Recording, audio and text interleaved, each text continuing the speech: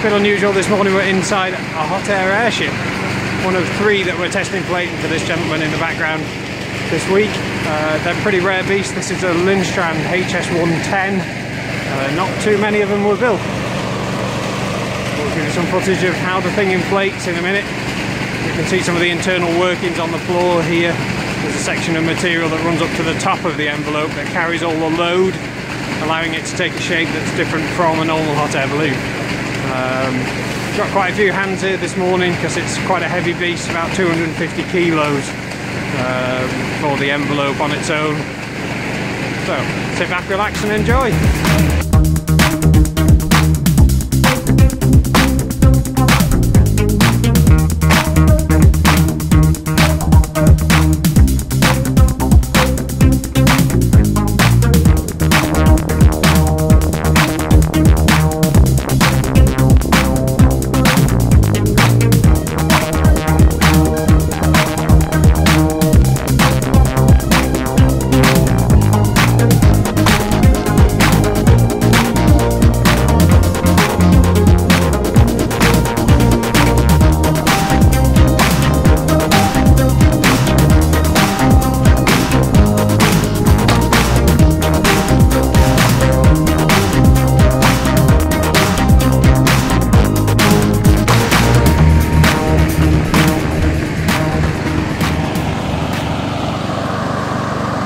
So this is a little inlet that's allowing us to pump air in from a 8 horsepower fan. It's also an area that allows us, if the envelope gets over pressured, because it has fans of its own to keep it inflated, then they push air out through a section here down on the floor, excuse my hand, and at the back of the balloon, to keep the tails cold inflated, there is a 5 horsepower Honda engine that lives in the airship.